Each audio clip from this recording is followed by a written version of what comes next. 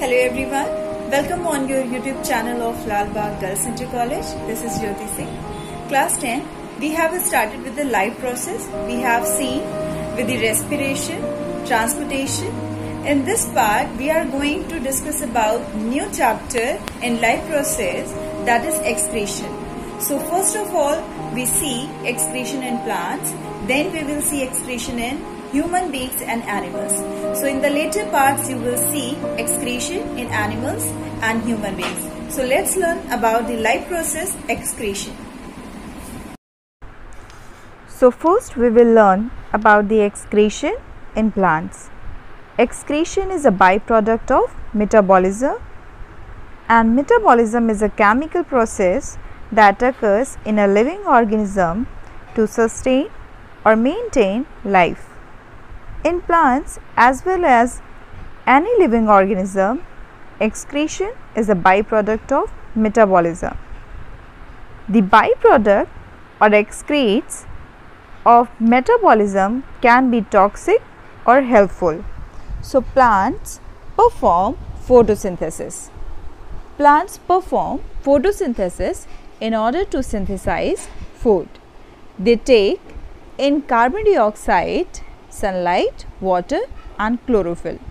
They excrete oxygen as a byproduct. Now plants perform photorespiration. Certain plants take in oxygen and excrete carbon dioxide. This is called photorespiration.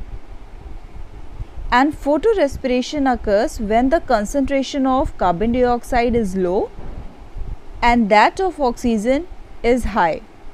This mostly happens during hot summer afternoon when stomata partially close. Plants perform transpiration. So transpiration is the process of water movement through a plant and its evaporation from aerial parts such as the leaves, stems and flowers. They eliminate water in the form of water droplets or water vapor. This process occurs because plants take in more water than they need for their biochemical process. So transpiration occurs via small pores present on the undersurface of leaves known as stomata. So plants produce tannins. So tannin is a waste product of plants stored in the trunk of the tree. And plants eliminate salts and minerals. The plant tissues like phloem transports mineral from the soil to aerial tissues of plants. Of those leaves utilize the required minerals and eliminate others in the form of crystals. Plant excrete ammonia products. Plants eliminate alkaloids such as morphine, quinone, etc. These alkaloids can be used to treat human diseases. Now plants produce latex.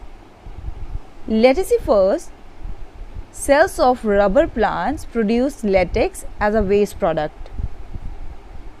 This waste product is used by us